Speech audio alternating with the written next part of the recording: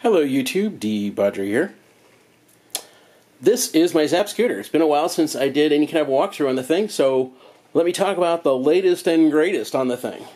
I guess the first thing is it fell over on the side. It wasn't even moving. Just fell over, clunk. This side panel got smashed. That hole got broken out. There's a big scratch in the plastic. You can see the crack in it. Super glued and JB welded all that mess back together again. This corner on the floor broke. This plastic piece on the bottom broke. That's all JB welded back together again. Giant pain in the ass to get the floor paint out, by the way. You have to basically take, well, all that stuff off to get to that. Yeah. Needless to say, I was not happy. Not happy. Oh yeah, take the rack off too, because that's all in the way. Yeah, not happy. Yeah, because it was like all 100% assembled, working, all that kind of stuff. The only thing I had to do was one detail, which was easy to get to without taking any of the stuff apart. All right. Yeah, not happy. Yeah, nice scratch. Nice big crack. Fuck. Yeah, oh yeah, that's right. Cracked up here too. Had to put all that back together again. This panel is been abused a lot. Up underneath here, new rear shocks on the back. They are an inch longer than the factory ones, and they're also adjustable and a fair bit stiffer. You know, the springs can be adjusted, and I don't even have them adjusted. You know, they're all the way up at their top sitting. This is plenty. I did this for two reasons. First of all, there's a fair bit of weight over the back wheel thanks to two battery packs, which I'll talk about. And then this gap between the battery box and the tire, the factory shocks, it was enough, but just. When the rear shocks would totally compress, there was a scant quarter-inch gap. Yeah. That made me nervous. So anyway, yeah, longer shocks, that totally fixed that problem. And what created it is the fact that, well, I have much bigger tires, you know, 12-inch rather than 10s. They're a little bit taller, you know, so on and so forth. So it made clearances a lot tighter. And of course they're wider too. So yeah, everything about this whole setup meant that this became tighter and tighter and more of a problem. So let's fix it. So I adjusted it by putting in longer shocks, and I also adjusted it because you can see that the wheel is back further. So originally, this right here was the front of the dropout, and the wheel is now back. It's not really this far back. It's more like a ½ an inch back from there. It's because I don't have the swing arm on there, so the thing's kind of hanging. But anyway, yeah. So shifted it back, shifted it down, and that gave me that clearance to be able to make that work. And of course, you know, longer shocks. Okay. So another little detail I did. So these are motorcycle spools, you know, for, you know, what do you call them? Swing arm spools, something like that. So you can use one of those. What do you ever call that? A swing arm jack? I don't know what you call those things. Anyway, yeah, I found out about these things existing not so very long ago, 2 months ago or so, and I went, oh, damn. Why don't I have one of those? So yeah, I bought a set of spools, bought one of those things. It wasn't very much money. This was like 90 bucks, and those were like 25.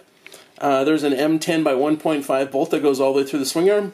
There is a riv nut on this side, and then on the back side there is a nut. So it's well supported. That's way easier to use than those. Those are fine for like at a street, but yeah, for in the house on the wood floor, this is much better. You know, this is wood floor friendly.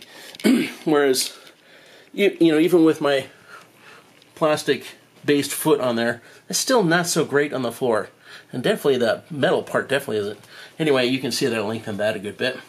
And my foot that I put on there is threaded in, so I can extend it out about an inch if I need to, if I need these longer, but they're long enough now.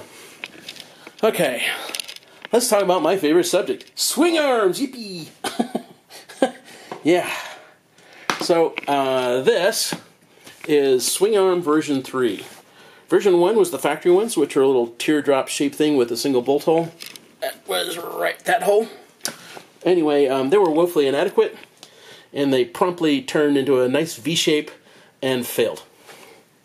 So, yeah, I made another set out of 4140 steel that basically just captured the last 1/8 inch of shaft flat that went beyond the dropouts.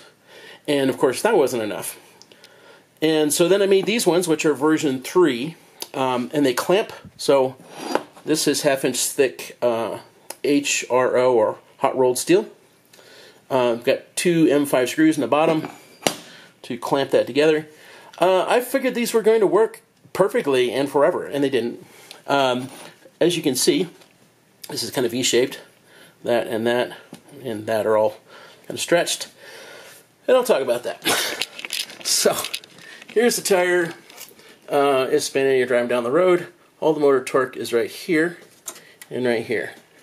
And flip that over, that would be right here and right here. And so this wall right here is more of a curve than straight. And of course, those are now a V rather than parallel. Anyway, yeah, hot rolled steel is just simply too malleable, too bendable, not tough enough, so on and so forth. And of course, you know, it had a weak spot too. Those 2 bolt holes, those worked fine. That part never came loose. This was always nice and tight. And in fact, when it would start spreading like that, those two screws, they were the only thing that was making this torque arm survive. You can see up here, there's, you know, just a 1/4 inch worth of steel up there, and then nothing up here. So this, of course, is where all the stresses were, and that's the part that spread. So torque arm version 4. Ta-da!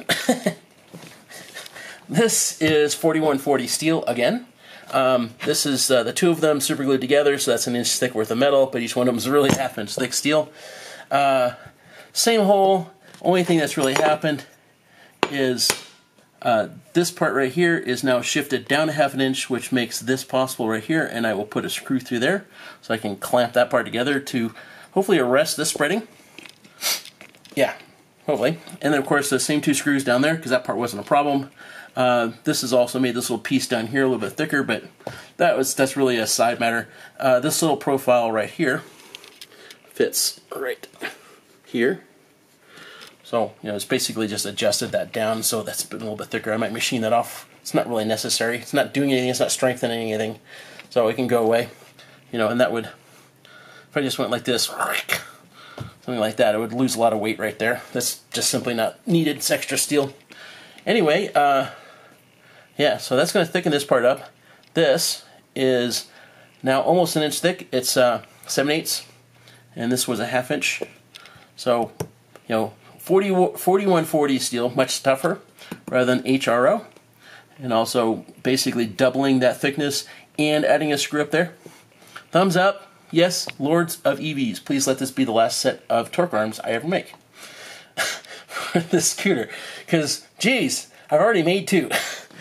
So yeah, hopefully those work out pretty well. Anyway, they're partly done. All those other bolt holes, they're exactly the same as those ones. None of that's changed. It's just basically where this is and how much metal is here. That's the stuff that's changed in tougher steel. All right, round this side. Let me rant about Nucular, because I'm pretty not happy with those guys. So right there is my dual 24 FET Nucular controllers. September 2020, this thing got on the road for the first time, immediately saw motor stuttering problems, reported that to Vasily at Nucular, and his response was, you have an interesting motor. Gee, dude, that's so helpful. Thank you. Rode around, you know, kept reporting the problem, you know, basically would get silence from him, no support of any kind on that issue. So, yeah, that didn't get fixed. So here we now are, 10 months later, and still no fix, still have the motor stuttering issue. The solution that I have, if you want to call it that, is to turn the phase amps down sufficiently so that the motor can't stutter, which basically means that I'm running at about 60% of the power that I should get out of that motor. So between 2 20 kilowatt controllers, I'm only seeing half of that, because I'm only ever seeing a peak of 20 kilowatts total. And as a result, my acceleration times are worse than 6 seconds to 60 miles an hour, when they should be sub 5 seconds. I can't run the motor at its full phase amps, which should be something in the range of, say, like 250, 300 phase amps. Instead, I have to run them at 125.